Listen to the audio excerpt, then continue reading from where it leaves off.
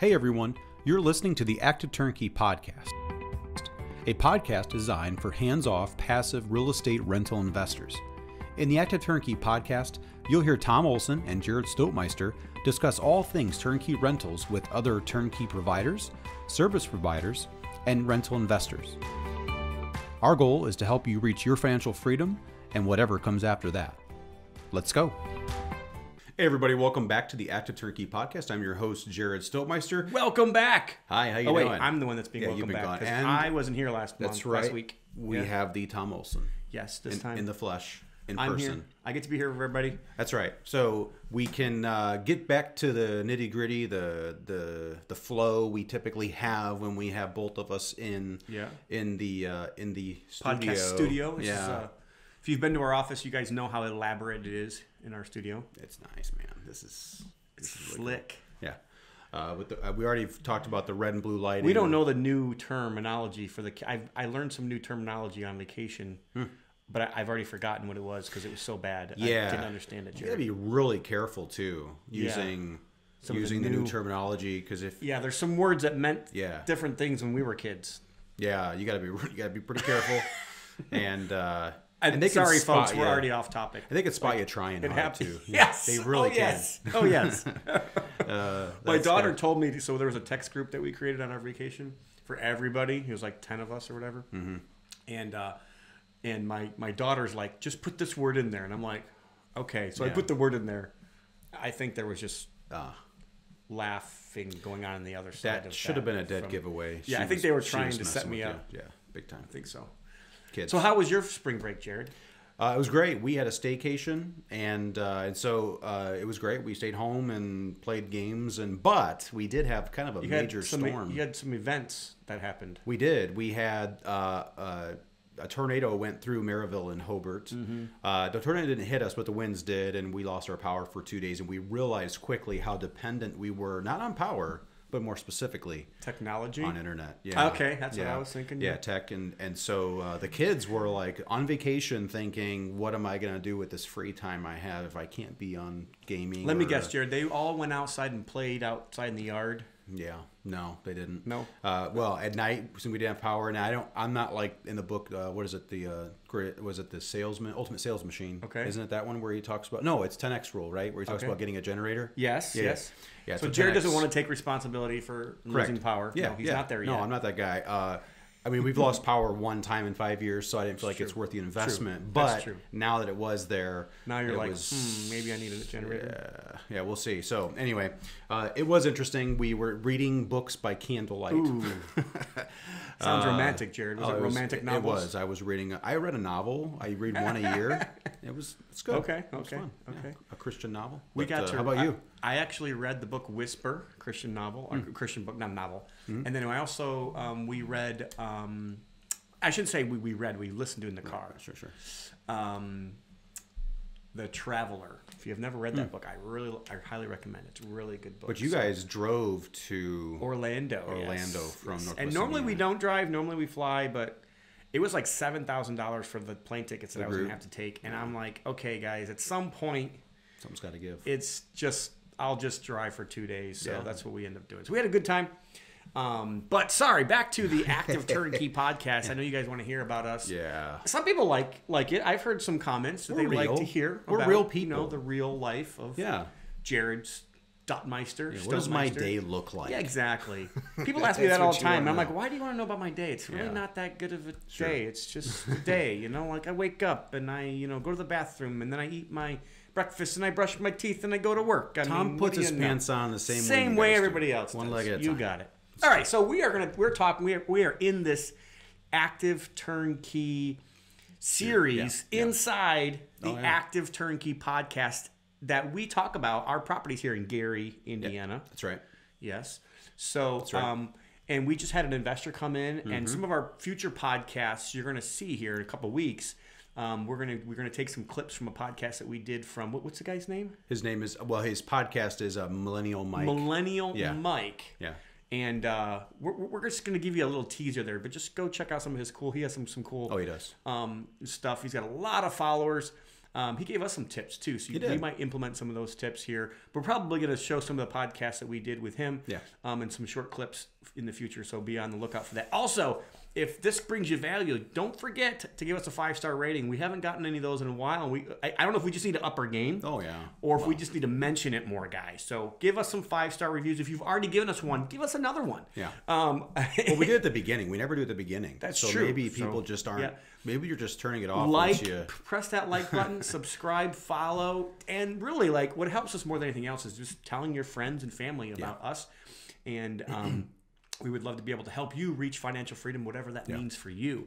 So, Active Turnkey. We're in the Active Turnkey series inside the Active Turnkey podcast. I know it's a little bit, Active Turnkey-ish. Oh, yeah. There's a lot of that. But, Jared, what are we going to talk about today? So, the first several episodes in this series, we were talking about more like the desk assessment. When you get a deal that comes your way, however it is, you should be establishing a few things. We talked about establishing ARV, rent, estimating repairs, stuff like that, creating your pro forma, finding out what the numbers look like. Because even with our team, I was discussing with Brian, my son, who works on our team, our acquisitions team. We were talking about he was going to go out to LaPorte one day. And I asked him, hey, did you go through the numbers? Did you run through a pro forma? The last thing you want to do is go take, for us, 45 minute to an hour drive, depending on where you're starting from, to an area when the deal never made sense on paper to begin with. Right. So, and I'm thinking is if I'm an investor out of state, am I going to go, get in an airplane before I've even seen if the numbers are going to work? Right? No, absolutely not. Yeah. So, but now we're going to talk more about like, what we do, right? Not maybe what an investor would do, but what we do for the investor. And if you're an investor, if you're doing this in your local market, if you're doing BRRRR in your local market, or if you're doing, buying rentals in your own local market, these are some things and some that we've learned. Honestly, partly sometimes the hard way. When I first started investing, I did not realize what this particular point, how important this particular point was. I would just look at the comps, and I would just look at pictures, and I would just look at bed bath count, and just look at square footage, and I didn't really pay attention to how important the layout there it is, and that's what we're going to talk about today. The layout of the property is when it comes to a rental, and you would think, it doesn't really matter. And it might not matter quite as much for rental as it does for retail, but I'm going to tell you it does matter, and it does matter in the big picture of what your overall return is going to be, because like I've said before, I am not looking at you guys buying turnkeys and owning them for 20, 30, 40, 50 years. That's not our program. That's not what I do myself personally, and it's not really what I recommend my investors do. We do really recommend that you look at potentially selling or refinancing these properties in 7, 6, 7, 8 years, when market's gone up, when things have changed, and maybe interest rates are low. That's the time to kind of either sell or refinance. So this is, I think, a very important piece that we're going to talk about today. Last week we discussed curb appeal. What does a house look like when you're pulling up? We discussed, even driving to the property, depending on the route you take, your prospective tenant, all that. That's outside. We didn't necessarily get into the layout of the property on the lot, which we kind of broached a little bit. If you have to walk in the front door, which is on the side of the lot, that's kind of a strange layout. If your property is going long ways on a a rectangle type lot. But in this case, we're talking more about the inside of the property for the most part. And more or less the podcast title is How Important is the Layout? Absolutely. So I would say it's very important, and I think it's been important on the outside and the inside. The biggest things I would want to look for on the outside of the lot is, does it look, it's the same thing with the inside of the house, but does it look normal? Yeah, that's true. Is it normal for that street? Is your house different than every other street, and every other, street's kind of cookie cutter, and yours is like completely different? Yeah. Now, maybe it's completely different and it's better. Maybe it's got a circle drive, and maybe it's like really nice. Gated. Maybe it's exactly. It could be. Wow. But that's probably not typically the case when we're talking about this. So yes, it's possible that there are some things that can maybe bring up the value or bring up the and we're saying, you said curb appeal last time. Right. This is kind of goes into curb appeal it does. on the outside layout, but also like think of things like yard and think of things like parking. Yeah. The other thing that I've run into several times, and this hurts way more than I realize. I've gotten into these deals probably 2 or 3 times in my career where there's a shared driveway, and shared driveways can really be a negative. Is it always like a completely X out? No, but it is kind of a hit against you. It's probably something that you do need to think, oh, maybe instead of this renting for $1,300, it might only rent for $1,250. It might only rent for $1,200. Maybe instead of this retail being $160, $180, maybe it's only $140, $150. Like it is going to hurt you on things like shared driveway. So on the outside of the house, Jared, what else would you think about? Like driveway, I think is important. Yeah. Even like, I know this isn't exactly this, but like garage, if it has a garage or doesn't have a garage, that kind of goes into layout a little bit. It does. But parking, I think, is important. Is there street parking only? A lot of houses only have street parking, and I'm not saying that that's a bad thing, but it is something to take in consideration, especially when you're comparing against other comparables in the neighborhood. So kind of like Jared said, is the house turned a little bit? Like, is it just not normal? Right. Or does it look like every other house? Does it look like you pull up and as you would pull up, it would be great. Another thing in layout I would even mention, and I'm not sure if you have this in another section that we might talk about, is backyard. Some people like big backyards. Some people don't like big backyards. Right. But does it have a yard at all? Yeah. And now in big cities, you're probably not going to have a yard in Chicago and some, Cleveland. We're looking at a house right now, and kind of one of the things that turned me off, it's a 5-unit. All right. And it only has 3 parking spaces plus it has street parking. And I'm like, ooh, man. And there was actually room to add more units to this building because it already had like some extra space at this building. And I'm thinking to myself, man, how do I justify that to potential renters? Like all I see is this is going to be a nightmare. People are going to be fighting. And so what are some other things, Jared, on the outside of the building? We'll get to the inside, but on the outside of the building and the layout of the outside of the land and the property, what else would you think about? We had some properties where maybe you're on a busy street and there is no street parking, and the only way to get to the parking is through the alley. That could be a pain depending on the alley and the area. Maybe the alley's not kept, or you have a garage, but the access to the garage is through the alley. That is something to think about. That could come up. And people used to like that. That actually used to be a bonus. Oh, big deal. That people used. So it is kind of hit and miss. Sometimes people might still think it's a bonus, and they might like that way. But so anything else? Yeah, no, I think you hit a lot of that. Like I said, the especially with a lot of these manufactured homes, wherever you see them, they're on a rectangle lot. They're the rectangle. So you walk in, the side door is in the middle of the house, and it's facing the side of somebody else's house. Or we did mention last podcast, Tom, but you have a corner lot, and a lot of times the corner lot, there is like no backyard because of how the lot is situated. They may have a decent sized front yard, but these are all things that people think about. Because here's the thing. These people, tenants are not different than home buyers. They're envisioning what their life's going to be like living there. And they're going to think about just the same thing that a home buyer does. Where am I going to have my grill? Where are my kids going to be? Is there a fence? Am I going to have my dog running around? All these different things on a busy street am I going to have an issue with my kids? All these are concerns that they're going to be paying attention to, and they're real, just like a home buyer. And it is interesting because it's funny because you go back 30, 40, 50 years ago and being on the corner lot, that was actually a big deal.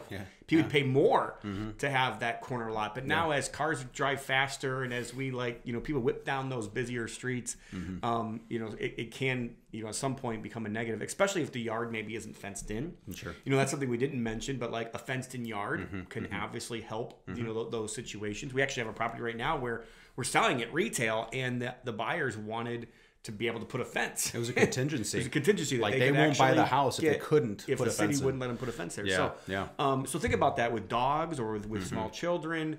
All those things really do help. Like if you got a fenced-in yard, it really is going to help. Most people have pets. That rentability. Yeah. It's going to help. That curb appeal, but also help that outside. Those are things that I would be looking at. Honestly, for me, I don't think it's a big deterrent. Jared talked about the manufactured home sideways. Like I don't know. Like to me, that's probably not as big of a deal as maybe a shared driveway. Oh, I agree. I agree with that. But it definitely does kind of, it is different. Like if you're out in the country, most of those manufactured homes are kind of like sitting straight, towards the house. But those are all things that I think about. I guess the one more last thing that would kind of come to mind when we talk about outside layout, is like, is it a low spot? Like, is there going to be potential flooding here? Obviously, flood zones, it's its whole thing, but there are some houses that are not in flood zones at all, but they're still kind of low, and they get soggy a lot. There's a lot of, especially certain areas of the country, and we're in one of those areas where, like, get a low spot, and you're kind of, your front yard is a lake. I'm dealing with that issue right now with one of our homes that Brian and I are doing, partnering on. So we're going to have to get somebody out there to actually dig out the front area and lower it, because we're the lowest spot. So all the water, the rain, it comes off at the parking and the sidewalk and just collects in our front yard. Yeah, so like sometimes building a ditch in the front of the yard or on the side of your, like sometimes you got to do some extra, drainage things when it comes to that. And then the last thing that I would kind of mention is grade. So the grade of the home, I think, and this isn't not necessarily on value, or rentability or how much you're going to get, but the grade really does kind of matter when you're renting, because it goes into how much money it's going to cost you down the road. You don't want a house that's kind of graded towards the house. You don't want that land to be graded towards the house. You want that land to kind of be graded away from the house. And especially if there's a basement. We have a lot of basements in this area. The slab homes in Florida don't, that doesn't maybe affect them as quite as much, although it can. But definitely grading is something that I'd be thinking about when it comes to this as well. So let's jump into the inside of the house, Jared. Yeah, no, I mean, now this is definitely, and what comes to mind for me is, we work in a lot of different areas, and different areas are different. So you go out to a place like LaPorte. I think of a place like LaPorte where a lot of old, 1900 builds, old houses, and they're small. I mean, these houses are like, 2-bed houses, and what people inevitably added on. And so when they do the add-on, it automatically, it's choppy. It's choppy, like, because it's not like the normal flow of the build. And so when you see the different add-ons in different ways, if it's done kind of hokey, it's automatically going to affect flow. So what you're saying is throughout the last 100 years, everybody, when they've remodeled their home, hasn't hired a professional I guess maybe I did step designer out. And like redesigned the whole flow of the house? No, they didn't, because they were designers. These people, they knew what they were doing. I mean, HGTV has probably helped a lot of homeowners figure this out on their own. A little bit. They probably helped the a little bit. The DIYers out there, do-it-yourself types of... They've helped a little bit. They've helped, yes, sometimes, you could say it. But Jared's 100% right. Like, this is one thing, probably the biggest thing that I've seen over the years on the reason why, because very rarely is a house actually built with a bad layout. Right. Okay? It's normally the fact that somebody's made a change to the house or added on, and now like this 3-1 is like, it really originally was a 2-1, and now they've added a living room in the back, and they've made the living room that was in the front a bedroom, and it just, the whole house is choppy. Choppy is a great word. Things are small. Nowadays, most people want an open concept. But I mean, I've seen old houses that aren't that way, absolutely. And the house that me and my wife live in has had additions, but really it was very well planned out, very appropriate. And even when we went in there, we made some additional changes to open up some things and to kind of make it even a little bit more open and a little bit better. But 100% right. So additions, choppiness. What are some other things that you maybe think about when you walk into a house, Jared? What are some things that you might want to avoid, or might want to maybe not even avoid as much as lower your expectations? Well, so as an investor, one thing I want to know is, like, if this is a 2-bed, I'm automatically paying attention to above grade square feet. So if we're bidding on properties, we see this house has got 1,100 square feet, but it's got 2 bedrooms above grade. I'm like, okay, there's room somewhere for a 3rd bedroom here. But where are you putting it? Because as you add it, as you put up a wall, that could affect the layout. It could affect the flow. And so while you're getting a third, and here's the thing for the investor knows by adding a bedroom above grade, I'm going to increase my rent. I'm going to increase my value. So that's great. But really, let me stop here, because adding a bedroom anywhere is going to increase those things. But it's going to add more if it's above grade, especially on the retail price of the property. Now, rents, like if you have bedrooms in the basement, it helps. And if it's done nice, it can help a lot. If it's not done quite nice, or there's not really a great way to make that turn into the basement feel more like part of the home, it may not help as much. But you definitely want above grade versus below grade. Affects value of rent, affects value on the back end when you sell as well. So again, I think it's great. I've done that on several of our properties where we saw, in fact, the house I was mentioning that had the water collecting, they had a third bedroom in there, and they actually took it out to make a huge living room. Well, I just decided to put it right back, which was basically what the bill was before, so it was okay.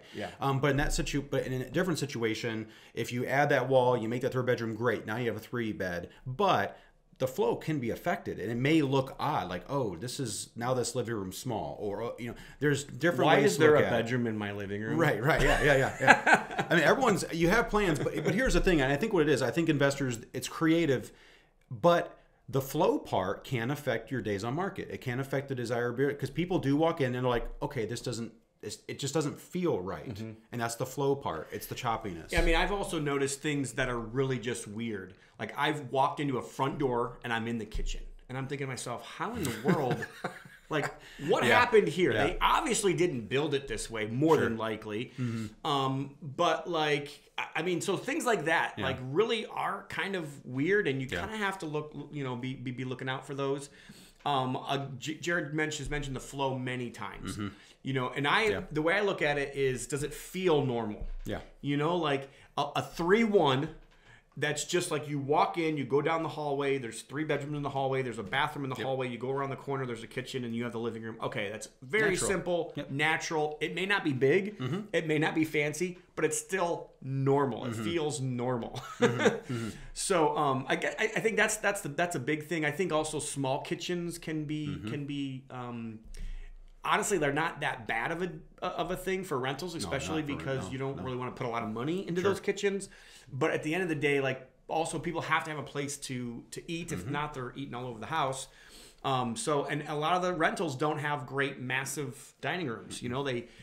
So kind of that I actually believe it does help. So either you have an island or some kind of a peninsula that has a eating area, or you've got a little area at least that can fit, a good 4-person table or something that kind of helps that whole thing. Dining rooms do help. I don't think it's as important as having maybe an extra bathroom. The other thing I would mention is the second bathroom. So second bathrooms definitely raise the desirability of everything. So at least even a half bath. So a 1.5 is way more desirable than just a 1 bath. It's not something that I don't have a hard fast rule on. I have a lot of 2-1s, a lot of 3-1s. I will say, one of those things that I don't like to see is a 4-1. I really don't like 4 bedrooms and 1 bathroom. I know some people would say I don't even want a 3-1, but 3-1s are very normal in most rental type neighborhoods in all parts of the country. It's not just in our part of the country. Maybe in an area or a city that has all new builds, all houses that have been built in the last 30, 40 years, you might see all 2 bedrooms. But for the most part, most neighborhoods have a lot of 3-1s in those things. But I will tell you, a 2-bathroom, is going to give you going to give you that extra $7,500 a month for rent. It's going to give you an extra $15,000, $20,000 maybe on the back end as far as that is concerned. What are some other things, Jared, on the inside? I guess the other thing I would say is, if you're going upstairs, maybe low ceilings could be a layout issue. Also, low ceilings in basements, especially if the basements are finished. Now, if the basements are just kind of like cellars, or they're just not really finished space, it doesn't matter as much.